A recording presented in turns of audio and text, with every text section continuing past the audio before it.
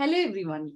Today on this podcast, Heart to Heart, it's a power chat with a power lady. She's known as the Queen of Nilgiris, the Iron Lady of Nilgiris. So, in this particular series, we'll be having chats with various people who are successful in various walks of life. They have taken the path often untrodden, and then against all odds, they have attained success. They've attained pinnacles of success. So let's hear from one of them, Dr. Rajammal, who's also my mentor.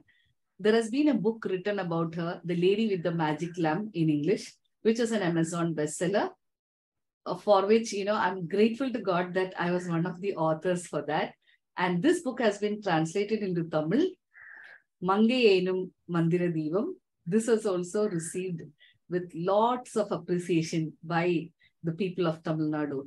So here we have a national award-winning educationist and social worker from India. She has won several awards, more than 40, from the Government of India and from various other organizations. She has won the South Indian Women Inspiration Award as well from none other than the legendary Suhasini Maniratnam. So let's now start the interview with Dr. Rajammal. Welcome, Dr. Rajammal. Yeah. So, ma'am, we have heard about you. We have also, I think the people would have read about you in the book as well, The Lady with the Magic Lamp, which Dr. Ashwati and myself had written. In that, we have mentioned that you have actually come up in life in a very, I would say, very, very resilient manner. With great perseverance, you had to overcome lots of odds. So let's ask you the most challenging situation you had ever faced in your life, and how did you overcome that? Having born in an agriculture-based family, along with totally we are 5 siblings, being the eldest, and a very remote village where women education was not very popular those days. I was 1961 born. I studied in a government school. We had to walk kilometers to reach school. So going to school itself was a great hurdle, which I had with determination, my grit rather, I would say. I went to school. After completing my middle school, when it's in class 9, we have early marriages in our community. I belong to Badaga community of Nilgiris, who are very popularly known for their simplicity, hard work, hospitality, and their customs and traditions. So I'm a proud Badaga woman. And going to school with so many difficulties, walking 3 kilometers up and down, and in the weather, which is, you can never predict the weather of Nilgiris. It may be raining anytime, the roads are slushy, all that I crossed and I went because I was interested to study. And the most difficult challenge I ever crossed in my life was coming out of the marriage, which was fixed at the age of just 14. I had completed 13 plus. I was like, when I was a child, I was named for my cousin to marry. And my relatives were insisting that my marriage should be completed when I was in class 9. I was totally against it, but my word initially had no saying. My mother was for it, my relatives were for it, and the groom also was for it. But I had to literally undergo 2 days of starving and crying and fretting and fuming. At last I won, because I love to study. I wanted to study. I think that was the greatest challenge I ever came across as a child. The weather was no matter for me. The climate was no matter for me. Walking without slipper was no difficult for me. Along with 6 boys, I was the only girl student. We had such a wonderful in the village with nature. I think nature is a part of our life. That's why I was able to overcome all that, because it was very natural for me to be a natural girl amidst of a beautiful valley. I think you come from a very close-knit community, right? The community of Badagas. Now, I know that for a nuclear family, maybe a child going on hunger strike and then convincing her parents might be easy. But in your case, I think you had to convince the entire community of elders, right? The entire village elders were against you going for higher studies, beyond 10th standard, beyond your school, right? So how did you, I mean, how was this taken by the village elders when you went on hunger strike? I think that had been probably the first time they would have seen such a, I would say, resolute girl who's like, she's so determined to go to school or, pursue higher education. It's like equivalent of +2 in these days, say 11th grade, 12th grade.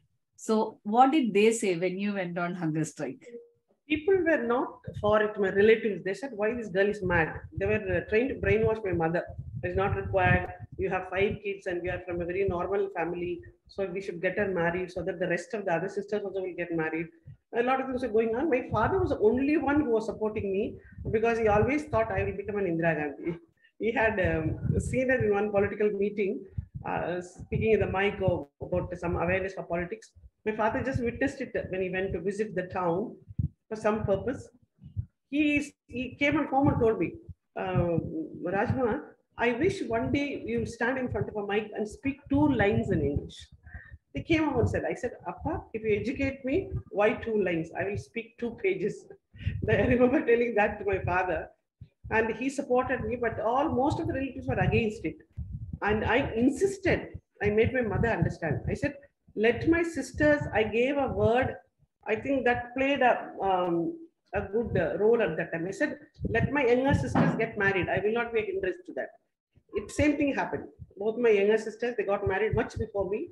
And it was not a big issue. I said, I will wait. I'll study. I will work. I will educate the 2 brothers. So please allow me.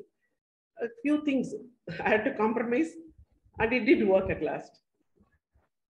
So I think it was your father being on your side a little bit, which might have tilted the balance.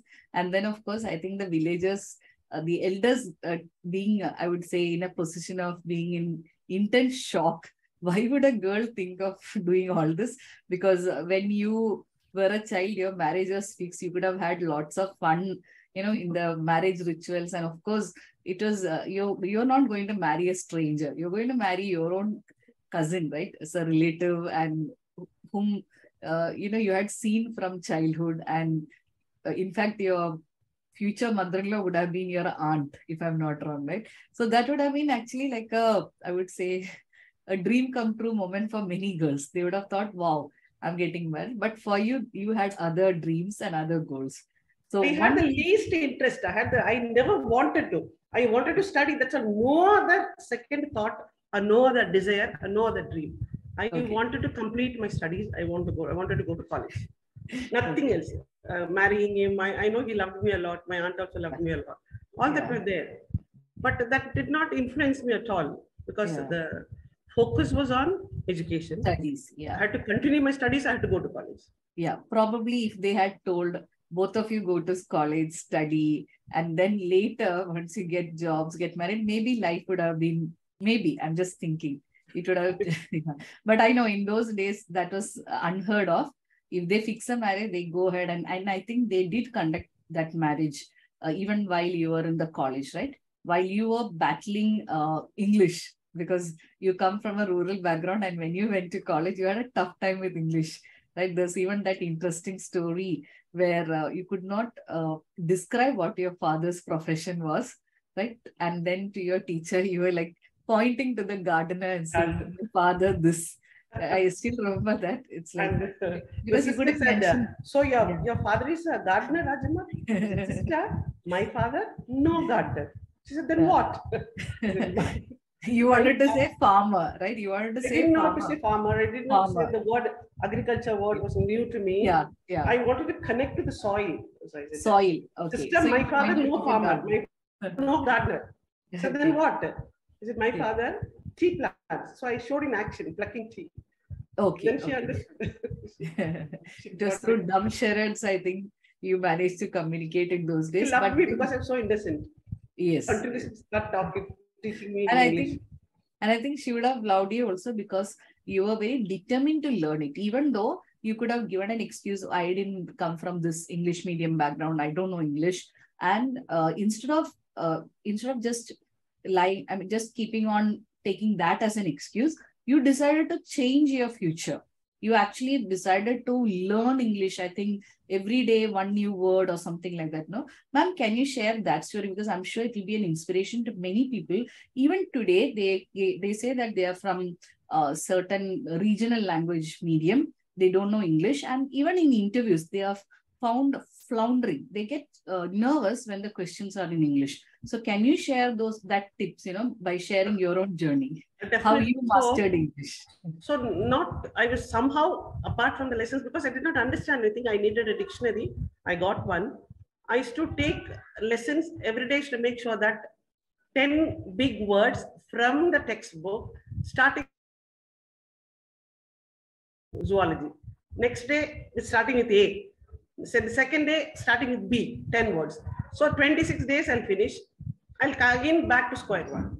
So I made sure, apart from reading and apart from trying to find out the meaning and trying to connect with the subject which I was studying, this was a regular habit for almost 4 complete years.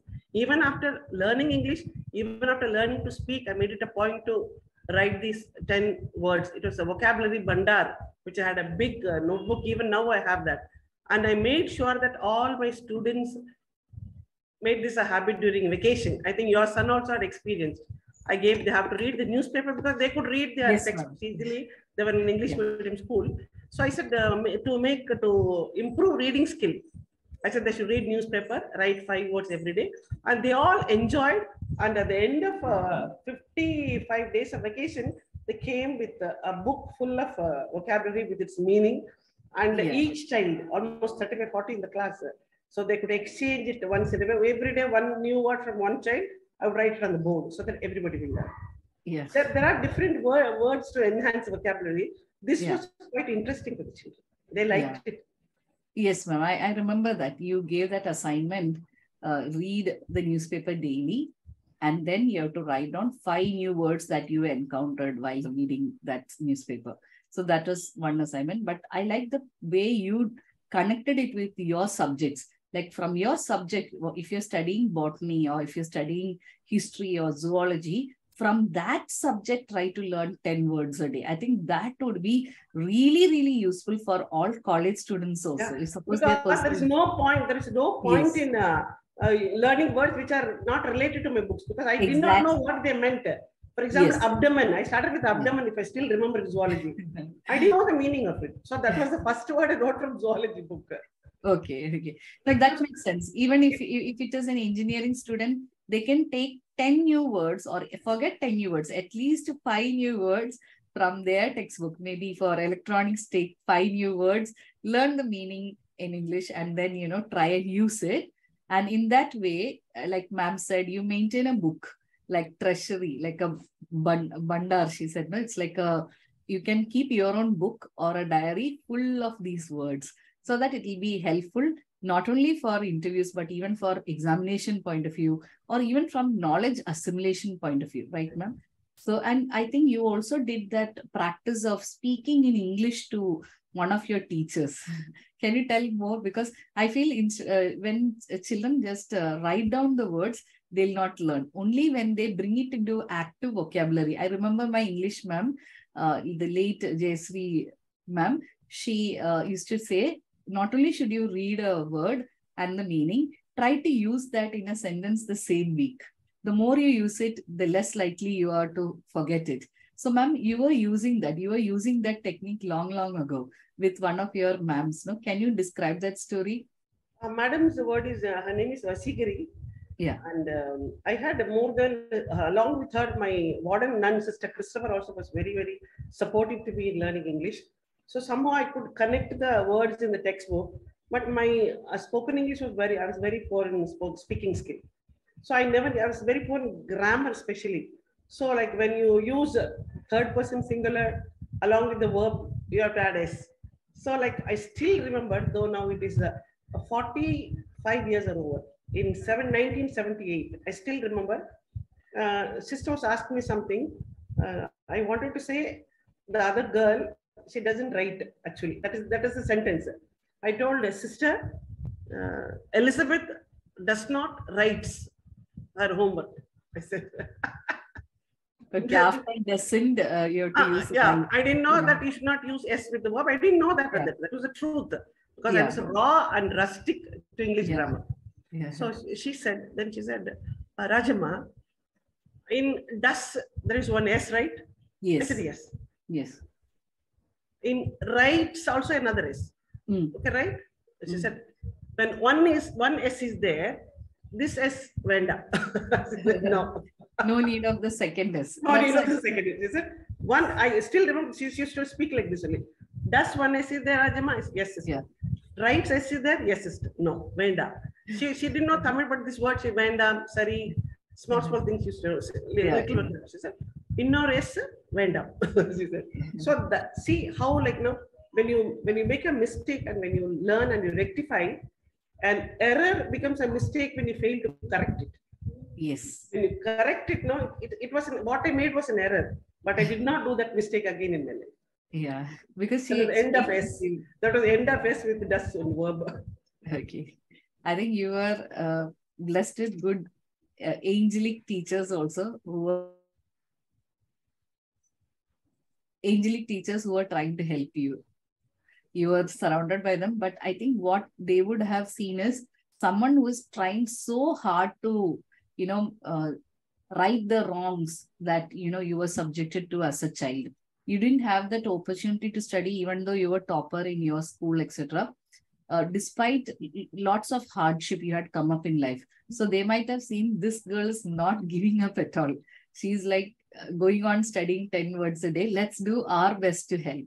I think your friends also try to help. Many of my friends, my roommate especially, her name is Elizabeth Verghese. She never knew Tamil, and I learned Malayalam from her. Okay. she used to try to explain to me in Malayalam little things which I did not understand. Sister Christopher, Vasegiri madam, my lecturers, and my other classmates. Initially, I was looking like a ridicule with my dress and my half sari and my hairstyle and my ribbon and all. It was looking very strange for them. They thought I was a mockery. What this girl is going to do in this crowd, probably they would have. It's like a country girl costume. It's like all that. Typical country girl's costume. And then they saw me like, struggling so hard to learn and to survive amidst crowd. So they thought they started loving me so much. Yes. That the ridicule became so positive. Yeah. They all became my friends. I became their pet for the whole lot in the hostel. Each one, whatever I wanted, they were ready to teach me. I'll go sit and learn. I'll go by heart or I'll write. I'll show them. I'll get it corrected. All my classmates became my teachers. Yeah. So I think instead of ridiculing you or instead of scoffing at you, they would have thought, they would have been amazed by your determination and they would have thought, let us help. I topped the college. That is the best part at the end. Those who taught me, they scored lesser than me. Yeah. But it's due to their help that you could master English, and then you got, I think, governor's rank also, no? District rank for botany. Botany, right? Botany, yeah. Now, after that, you did masters in English and you got a job at KV. Before that, you also worked in several other schools. So once you got into KV, later you met a person and then you admired him. You wanted to help his family, basically. And then you got married, but it did not go as per your plan, right? Things went for a toss. But of course, you got another treasure named Prithvi, a loving son whom you got from the marriage. But life was a bit unkind to you though. So this particular situation, nowadays also a lot of people are facing that. People, not only women, men also, they love someone with all their heart and then they become heartbroken when they realize that the other person is not loving them so much. And people tend to, take up drugs or even alcohol and then, go around like Devdas in despair, etc. Instead of doing all that, right? You are like, okay, let me serve the society. Let me put all my energy into bringing up my son, Prithvi. Along with that, let me do 100% or more justice to my teaching profession. Plus, during all the weekends, you started doing social work. So can we say that you becoming a single mother was a crucial turning point in your life? It was probably being a single parent may be crucial to everybody. Mine Yes. was more difficult because I was Yes. excommunicated from my village. I Yeah. was all alone with that because I married a man of another community. Community, your And village elders were not at all happy with that. and the It's like, relatives were not happy. My parents yes, were not visiting me. Like yes, almost like an orphan, like traveling in the train when I was. yeah. Next day I was going to deliver, but I was traveling alone in the train. Train, yeah. You And had to coming go back to, with all the very complicated cesarean in 9 days, coming back traveling alone with a little baby. It was baby, all very yes, difficult. It was all extremely difficult. It was. difficult, yeah. I But think I your never, parents I were had, forbidden. yeah, Yeah, I did not feel bad about it because I have not done anything wrong. exactly. Yeah. So my message to people who have such a difficult situation where they Yes, happen to get separated or where yeah, they are being hurt when their heart is broken, I'll say when you are right, mm, there is nothing to fear. yes, I always feel that when I could stand strong on my legs and mentally I was strong, physically I was healthy, morally yeah, I was straight, yes, and psychologically I was sound. yeah, What is the reason? I have not done any mistake. yeah, Let me stand straight. Look, yeah, I'll stand tall wherever I go yeah, because I have not done anything wrong. I have not mm, cheated anybody. yeah, And it was a blessing in disguise and God's grace. It was a boy, yeah, and my parents came back to me. My community accepted me. Things turned. yeah. Support the downtrodden. I start involving in social work. It Yeah. was there in my blood from the beginning, as from my childhood. And From I your started childhood, you had, shaping it and I made it more as I grew up. And yeah. that's how it. I think from your childhood, you had seen your mom help others, even though she had very little, but from that very little, she will try to give some to Very the, strong, strange and yeah, strong woman my mother was. yeah, Hardworking, empathetic, and yeah, she'll never gender bias. She'll never say, our cowboy was also same in our house. Same dress, yeah, same plate, same food. She'll only give him yeah, back along with. So it was, yeah, she taught all are human beings. That's all. yes, yes. When our own community, when they had discriminated these kind of people, they used Yeah. to give them tea in the coconut shells. But my mother Okay, said, because we'll they come were, to our he house. was an orphan also, right? He was an Yeah. orphan kind of, and And it's you will like come to a our house, cowboy. you will stay with us. So I learned from my mother that everybody has to be treated alike. She will Yes. share, she will go, she'll take workers to the field, she'll sit Yeah. with them, she'll eat, she will share her food, she will take their food and eat. I've asked Mama, how is that? What kind of food they bring? You're taking from them eat. She said they'll feel happy. When I give Yeah. mine and take theirs, they Yeah. feel happy. So people love to work with my mother in the Yeah. field. Yeah. Instead of going to others, everybody will give them payment, but Yeah. they love working with me. Saraswami, they all will flock. So once they Yeah. complete our field rotation of plucking leaves, then they'll go to other areas. Yeah. That is I what my think mother taught me. she used to treat everyone with love and respect. So it's not the money that counts, but the love and respect that she used to shower on them, that they would, remember and forever cherish, right? So I think you had good role model in your mom for social work, even though she had less. It's like, she had a family of 5 to feed, and your father was not working at that time. It was actually financially, it was really difficult times for your mother, right? She's trying to bring up 5 children. On top of her, that cowherd boy, little boy also. And so I was very touched when I heard that your mom, even gifted him the same kind of dress that she made for all of you. It's like same value, equal value, treating everyone equally. I think that's where you learned. You learned at the lap of a mother.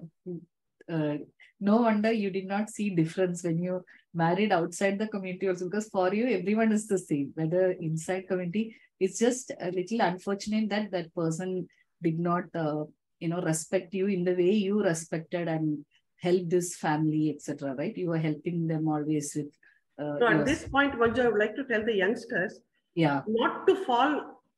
Falling in love is not wrong. I don't say it's wrong one. Try to understand them completely. You just mm, get into a life very fast, then yes, get broken hearted. That then instead of why yeah, you should try to understand and understand, see the consequences of that. Yeah, before taking any step. Future, yeah. Then Yeah. because people, you know, sometimes love is blind. They say, but I never fell in love. That's different. Mine was not a love marriage, I would say.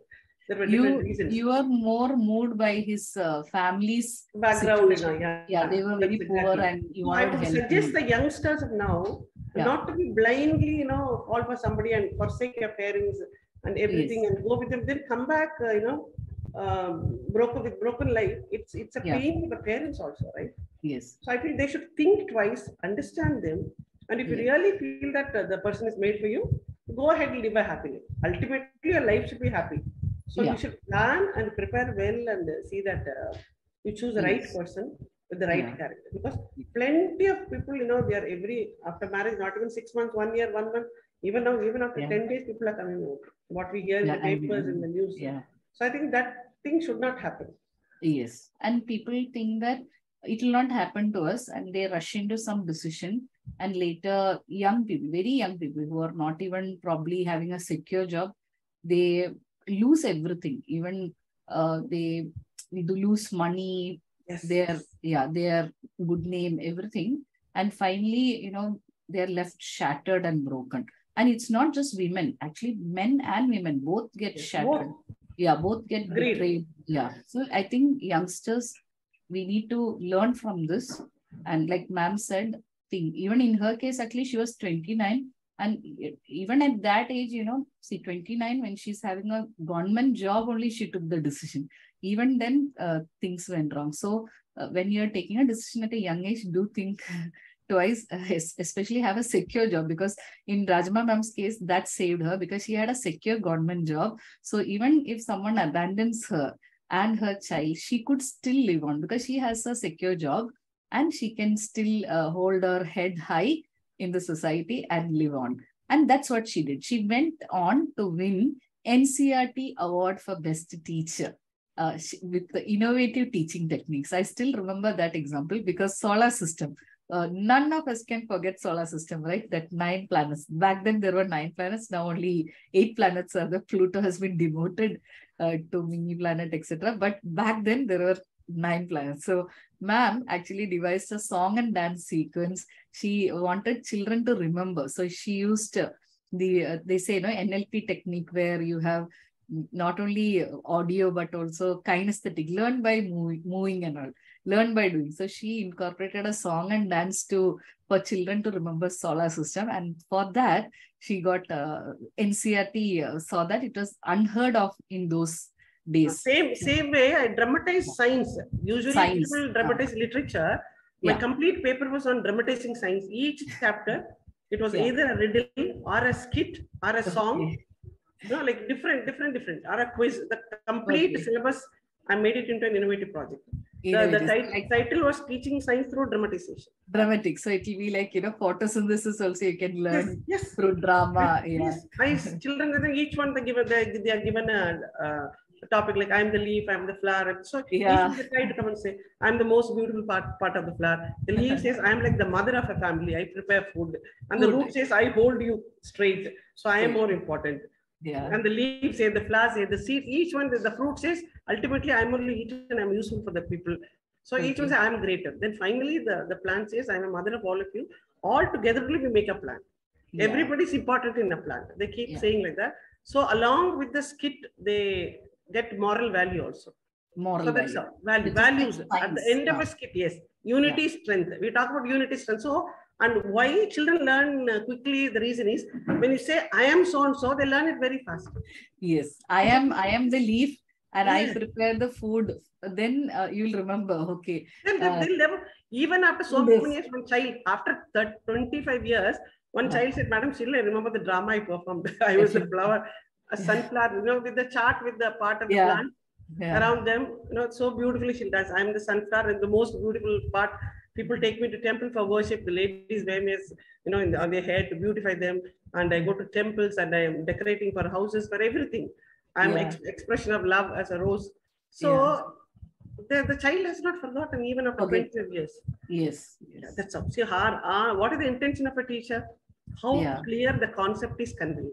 Yes. Then the Instead of just, by hearting the concept or write it on the board, because back then I remember it used to be like that.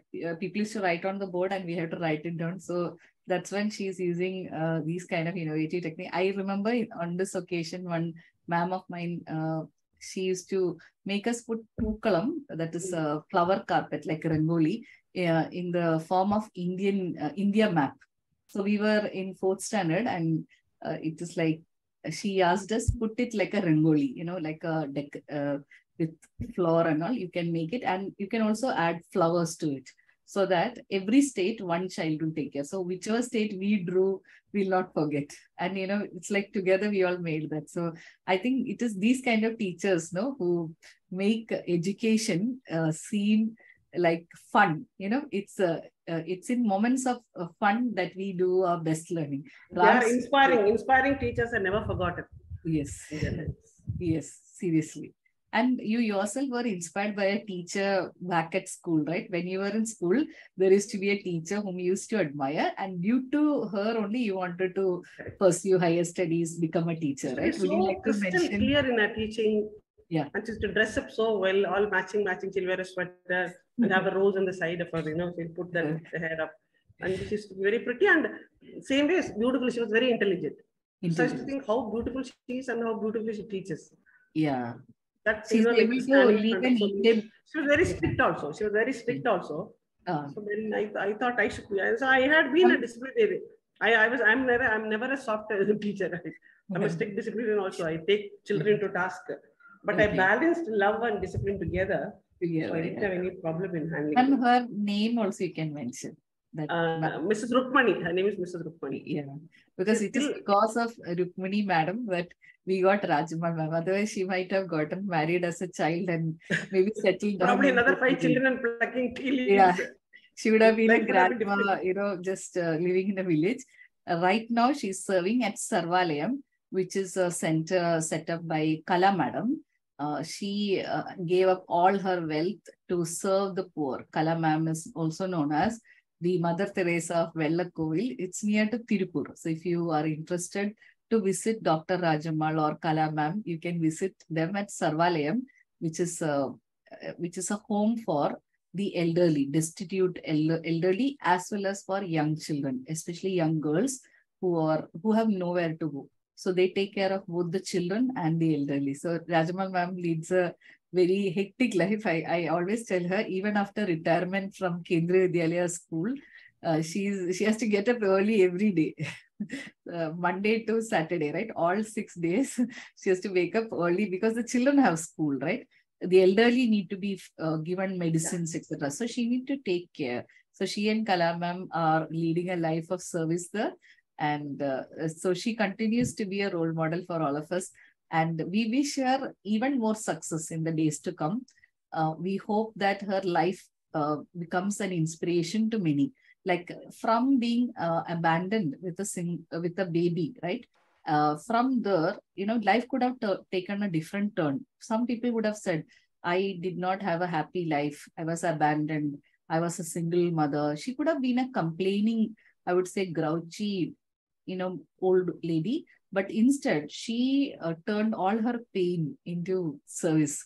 She decided to serve the others around her, especially the destitute and the orphanage. She has been associated with NGOs like Indian Development Foundation, which works in the field of healthcare, education, etc. She has been chosen as the social ambassador for IDF. She's also in the trustee board of Good Life Center, which again caters to children, orphans to be precise. And then she's also associated with several other good causes, including Sarvalayam. So we wish her a good life, long life, full of good health and prosperity. And I know even if she gets prosperity, we tell her whatever money she gets also, even from her pension, she continues to donate to people. If anyone comes to them, she keeps donating. But we also pray for her good health, because we need people like them to live long and also inspire us not to sit and cry over our losses, not to sit and be in despair over what life dishes out to you. if you are broken-hearted or if you don't clear that job interview, do read her book, the book about her, The Lady with the Magic Lamp, or in Tamil. We may be bringing out the translations in Hindi or other languages as per it's all God's wish and will. But do grab a copy and read it. You can also watch her videos. She has been Thank you interviewed. so much. And Yeah. my simple message to everybody is, enjoy your life, be happy. If you are happy, you're the reason. If you are unhappy, only you are the reason for it. So Yeah. enjoy whatever you do, and that will, as I believe in karma, what goes around will come around. For every good deed you do, it will come back to you. Believe in that. Whatever best you can do for others, you do, and lead your life happily, peacefully. Stress is not going to help us in any way. She has been interviewed on Doordarshan and other channels also. Thanks to Manju and Ashwati for the book, beautiful. Yeah. And Kamala ma'am for the translation as well. Kamala Murli ma'am, she translated it. Kamala ma'am for the translation. And my recent interview by Aval Vigdan was viewed by more than 4 lakh viewers. Yeah. That was something very amazing. And there was thousands of comments. They all said we have been inspired a lot by your. I feel happy that I have touched so many hearts, and they have connected them to me because of they felt themselves they saw them in me. That's how it reached so many. 4 lakh views for an ordinary person. I'm not a celebrity, I'm not a heroine, I'm not a politician, but still I could reach 4 lakh people. Is something I feel really very happy. And thanks to all the viewers and thanks to all the readers for your wonderful comments and your reviews. And a few more people still you can read both either English or Tamil. Come up in life, and whatever you do, whatever you become, do little for the society. That social responsibility will take your life in a longer way and in a better way. Yes. I'm sure all can be a good human being apart from whatever we have, whatever we do. If you are a good human with empathetic values, your life will be meaningful. Thank you so much.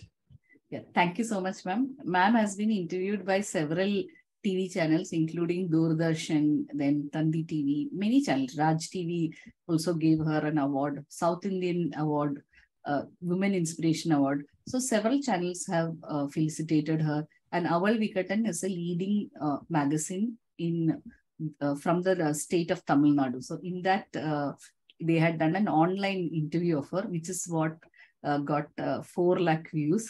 So we thank everyone for that as well. And ma'am, what we feel is that, ma'am, we should end this particular interview with a quote from you only. The quote which I like very much is, education and social work are like my 2 eyes. So in that statement, you have summed Dr. Rajammal, like along with education, right? Importance of education in her life. She also gives importance to social work. When we say we don't have enough money to help others, when people try to help others, people often say, are you a billionaire? Are you Elon Musk? Or are you Ambani to help others?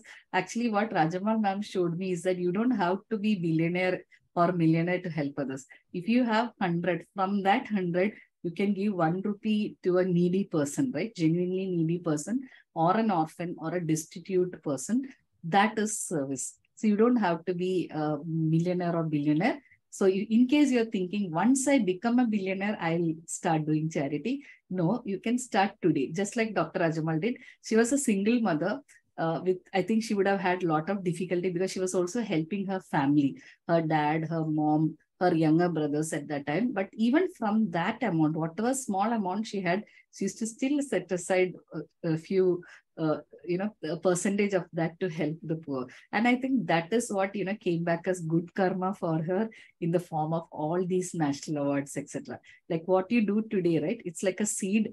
You plant it today, tomorrow you will get a tree, but maybe the fruits of the tree will go to someone else.